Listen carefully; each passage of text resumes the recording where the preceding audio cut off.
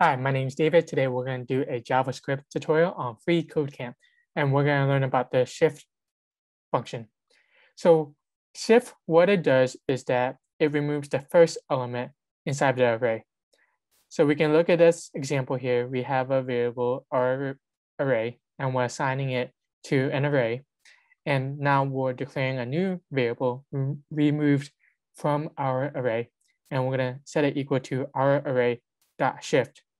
So it will shift the first value on it, and it assigns that value to remove from our array.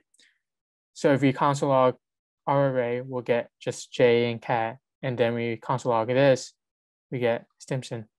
So to use this shift function, we want to use it in this example where we remove the first item from my array and assign the shift off value to removed from my array.